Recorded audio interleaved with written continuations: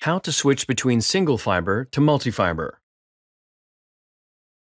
The FIP-500 Fiber Inspection Scope is a portable video microscope used to inspect optical fiber and cable ends.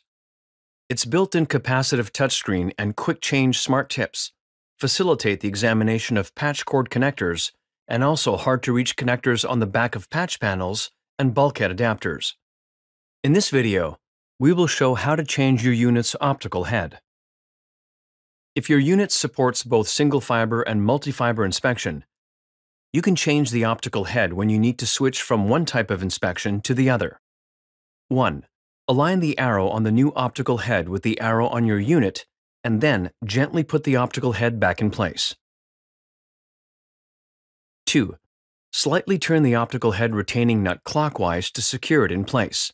The pins on the unit will be aligned with the narrowest part of the anchoring slots on the optical head.